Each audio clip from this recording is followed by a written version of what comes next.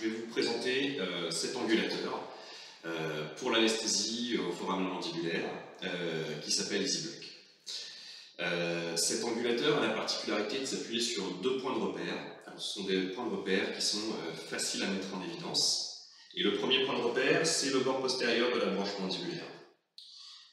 À la hauteur et en avant du lobe, quand notre patient ouvre la bouche, il y a un creux qui se forme. Alors il ne faut pas se situer ni derrière le lobe, ni sous le lobe, il faut bien être à la hauteur et en avant du lobe. Et bien c'est dans ce creux qu'on peut palper le bord postérieur de la branche mandibulaire. Une fois qu'on a palpé le bord postérieur de la branche, c'est à cet endroit qu'on va plaquer l'embout de l'angulateur.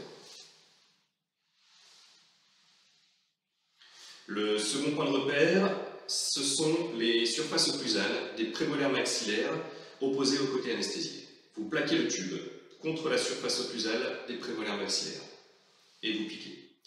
Vous allez piquer jusqu'au contact osseux. Si vous n'obtenez pas le contact osseux, l'avancée de la seringue sera arrêtée par une butée, de telle sorte que la pointe de l'aiguille sera toujours située à 15 mm en avant du bord postérieur de la branche. Donc on sera toujours situé très proche du foramen mandibulaire. C'est très efficace. J'utilise cet outil au quotidien et c'est 100% de succès.